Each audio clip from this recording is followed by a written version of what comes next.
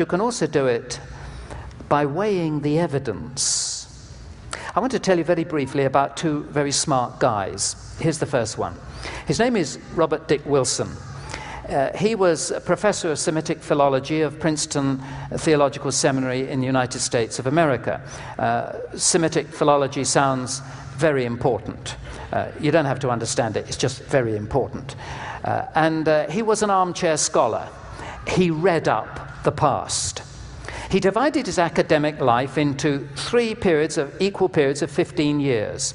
The first 15 years, he was going to learn every language related remotely to the Old Testament. The second 15 years, he was going to read all the documents that were available, and in the third 15 years, he was going to publish. So he started. He set out to learn a few languages.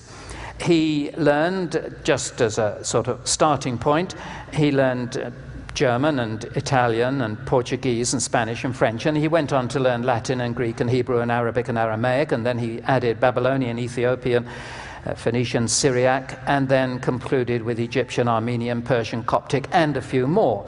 As a matter of fact, in the end, he learned 26 languages and dialects.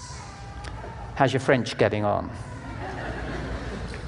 Then he spent 15 years using those languages to study all available material linked with the Bible, and then 15 years publishing his results.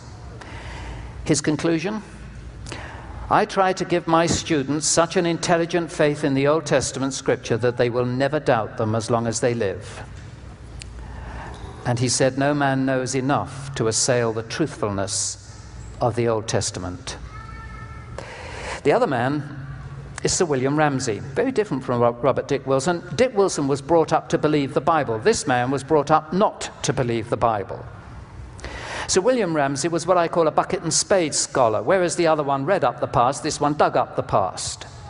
He was quite a bright guy, as it happens. He was professor at Oxford and Aberdeen universities, gained 3 honorary fellowships from Oxford, 9 honorary doctorates from British continental and American universities, gained the Victoria Medal of the Royal Geographic Society in 1906, was a founder member of the British Academy, and was knighted in 1906 for his service to archaeology. And there were a few other things, but they wouldn't fit on the screen.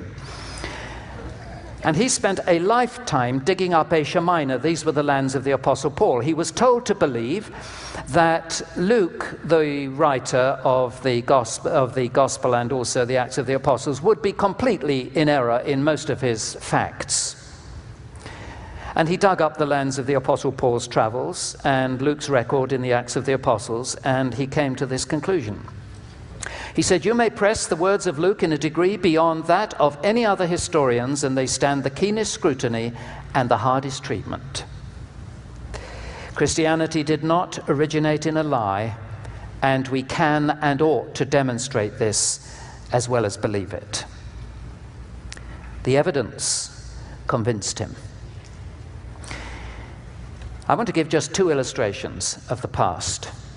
I want to tell you, first of all, about a king who never existed. That doesn't look as though it's going to go very far, does it? A king who never existed. You see, until 1843, the only reference in known history to a king called Sargon was in one verse of the Bible, Isaiah 20 and verse 1.